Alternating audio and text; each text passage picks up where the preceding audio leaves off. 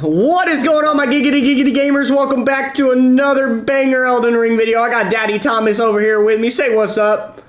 What's up? I got another ruin farm glitch for you guys today in the mountaintops of the Giants. What you're going to want to do is start at the Giants grave post, and you're going to run exactly where I do. I have a marker placed. This way it is easier to get to the spot. You got to make sure you burp as you're running, or the glitch will not work. Daddy Thomas needs subscribers. Daddy Thomas needs subscribers. But what you're going to do is you're going to run directly this way. I don't know why I ran this way. And you're going to come up over here. Actually, that's the fastest route, and avoiding all the hands. Once you get right here, you're just going to stand right here, sprint, and double jump, and just continue swinging. I am on my second playthrough of the game, so your ruins will be different than mine.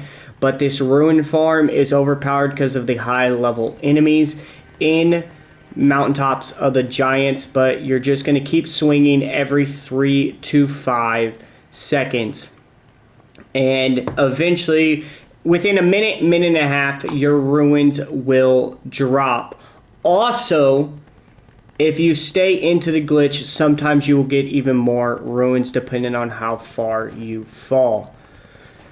But if you guys are enjoying these ruin farms as much as I am, make sure you guys leave a like, comment, subscribe. We're inching our way closer to 500 subscribers, so please hit that subscribe button. It's free and you can always change your mind. And if you're feeling extra generous, go over to Thomas's channel. We make some funny stream content, so please go over to his channel and subscribe to him. He needs some love. He is a very lonely man and very poor. But as you can see, I just got 40,000, almost, well, no, between 40 and 80,000 ruins doing this glitch. Once you are done falling, as you can see, I just got more because I kept falling.